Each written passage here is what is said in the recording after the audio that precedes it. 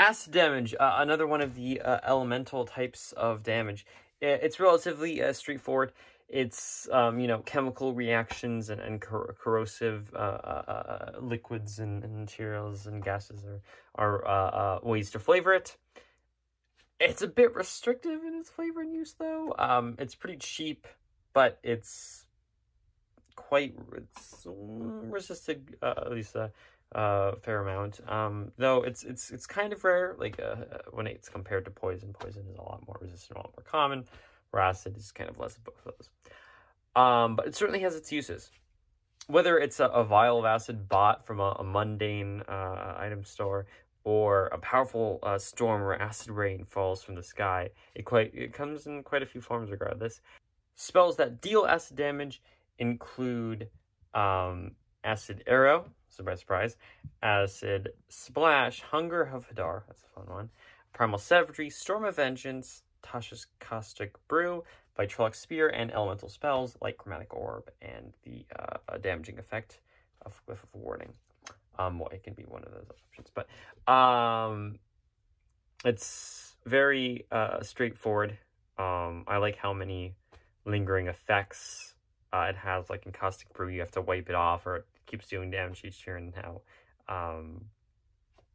Acid Arrow kind of corrodes at the start of the next turn, is like it's eating into them, and it continues the effect, and it's ongoing. I love that. Leaning really into that corrosive element. So besides the elemental ones, most of the acid spells are evocation or conjuration, similar to thunder, and a lot of the elemental spells,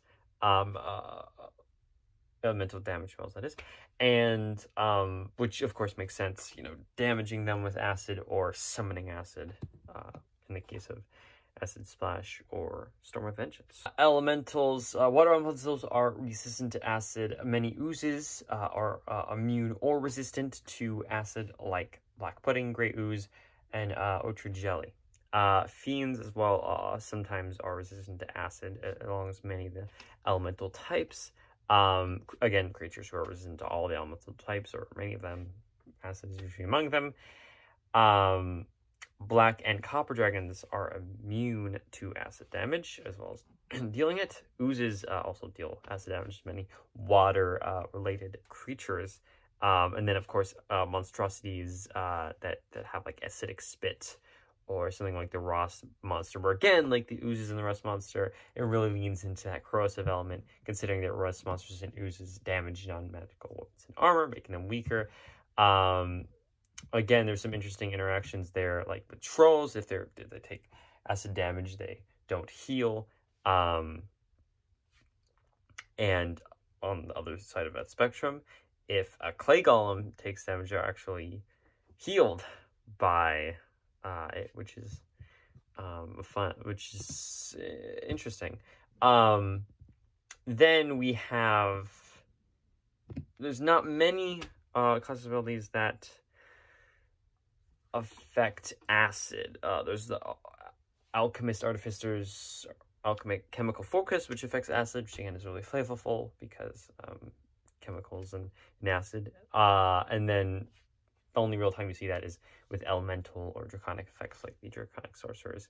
You can choose acid as your favorite damage type, or like elemental spell is one of the new Tasha's Metamatic options, which you can change the damage type to and from one elemental type to another.